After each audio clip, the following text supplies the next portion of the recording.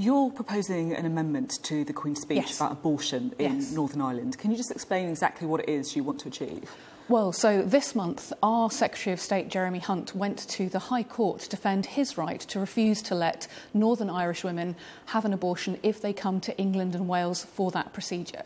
So let me be very clear. This amendment is not about the rights and wrongs of the Northern Irish Assembly in deciding that they do not want women in Northern Ireland to be able to access abortion in Northern Ireland.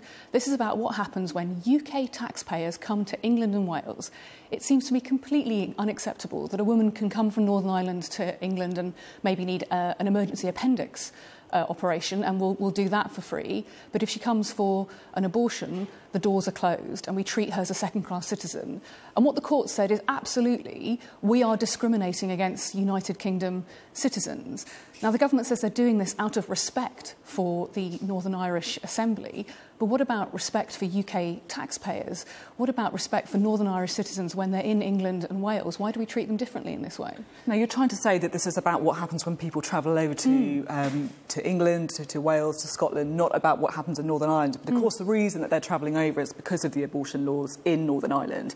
And it just seems interesting that nothing's been done by Labour before on this. In 2008, Harriet Harman actually blocked moves in Parliament to liberalise abortion laws in Northern Ireland. So but what we've had, what's so critical is that we've had this judgment on the 14th of June that says that our Secretary of State has the power to let these women have an abortion in England and Wales if they wish to do that. The courts are very clear that the Secretary of State has a right to do this. So this is about the judgment that's been made this month and what happens as a result of it.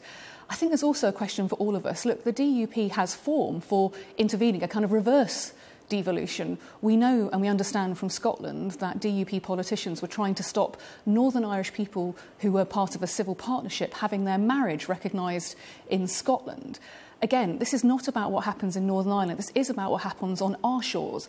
And frankly, if the government is going to try and keep Nigel Dodds and Theresa May in the same voting lobby, what does this mean for the kind of policies that we might not see progress on? This judgment calls for all of us as UK politicians to ask whether our courts are giving us the power to help these women and to treat every UK woman with equality and fairness. The question is, are the government going to answer that call?